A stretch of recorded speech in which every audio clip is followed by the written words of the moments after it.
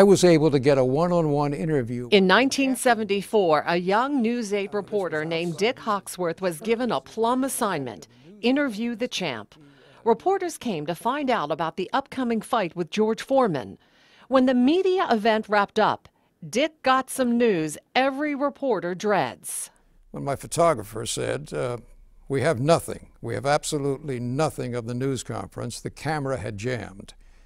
And when he opened the camera case, the film looked like spaghetti. At that instant, Ali and his trainer walked out of a nearby cabin. Dick explained his situation. The trainer said no more questions, but Ali said, "This young man has a problem and I think we can help him out." So he said, "Go ahead, ask your questions." So I did. I fired question after question, and when it was over, he said, "Well, I'm going to go do this radio interview, but if there's anything else you need, you come and get me."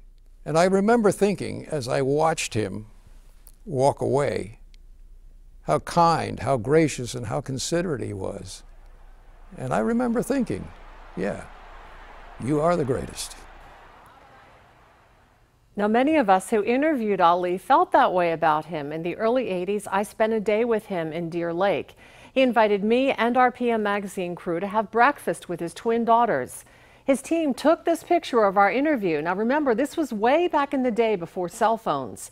He sent me this color photograph with the inscription, "Kimberly, you are the greatest of all time, Muhammad Ali." He was quite a class act. So gentle and funny, so not what you expect. What wonderful memories you and Dick have. Yeah, I envy you guys. It was really That's a great. privilege. Yeah, it was really, really great. He was the greatest. Yeah.